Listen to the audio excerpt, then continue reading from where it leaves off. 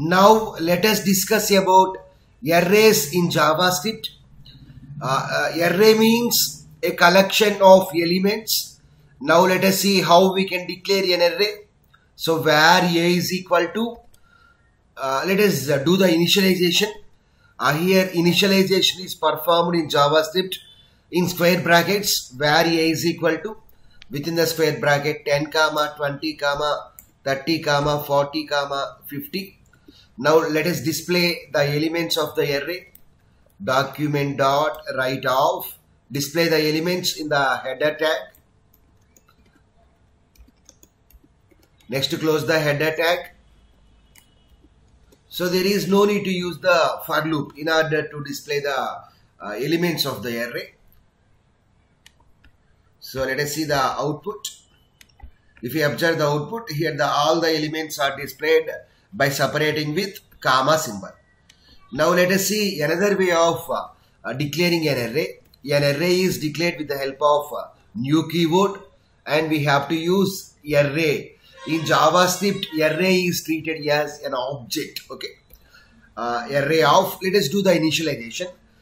Here in JavaScript, an array may contain similar data type elements or different data type elements also. Let the first one is number, some integer number. Second one is a floating point number. Let the third one is a string. Next one is a boolean value. Now let us display the elements of the B array. So document dot write off B. So Control S. Now let us run the program. If you see here, let us use the header tag so that the content will be displayed in the bold fashion, bold style. Use some header tag. Next, close the header tag. H1 tag. Now let us save the program and run the program. If you observe the output, 10 2.45 Sudhakar 2. Okay. Now let us see let us display the type of the array. Here array is always of the type object. Okay. Let us display that. We know that we can display a type of we can use type of data type in order to know the type of the data type or type of a number. Here array is not a primitive data type. Array is a reference data type. That means array is a object. Okay. If you display B, then we will get output as, if you observe here we are getting output as object. Okay. Likewise, we can display type of A also. What is the type of A? A is also of the type object. Okay. Object.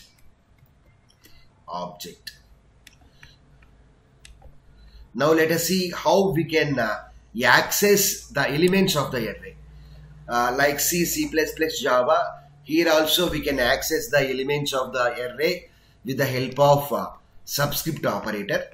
So subscript means combination of left square bracket and right square bracket. Here A array contains how many elements? 5 elements. Here the index of an array always starts from 0 and continues up to size minus 1. Here what is the size here?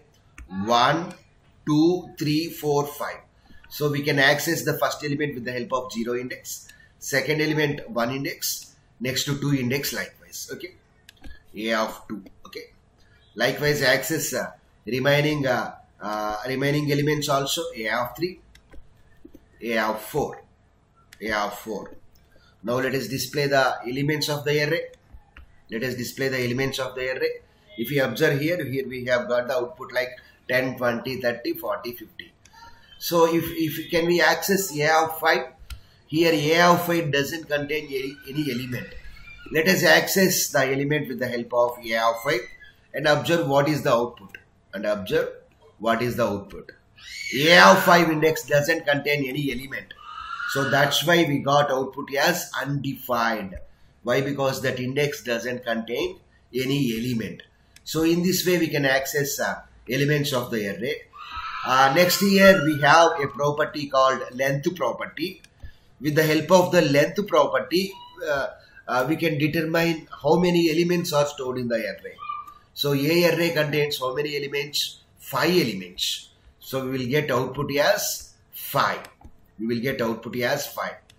Now let us calculate for B also.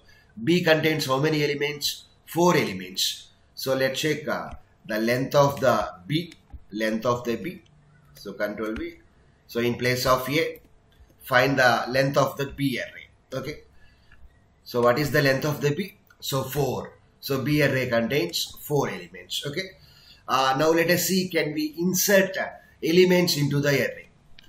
A of 5 is equal to, in place of A of 5, insert element as 600. So 600 will be inserted at A of 5. If we want, we can update the array elements also. A of 0 equal to 100. Next, A of 1 is equal to 200. Next, A of 2 is equal to 300. Previously, A of 0, A of 1, A of 2 means 10, 20, 30, 40, 50. Previously, what is A of 0? 10. A of 1, 20, A of 2, 30, A of 4, 40, A of 5, 50. Here, what I am doing is, I am changing all the elements. Let us change those elements also. Only those elements only. So document.write of display A. Now what will happen?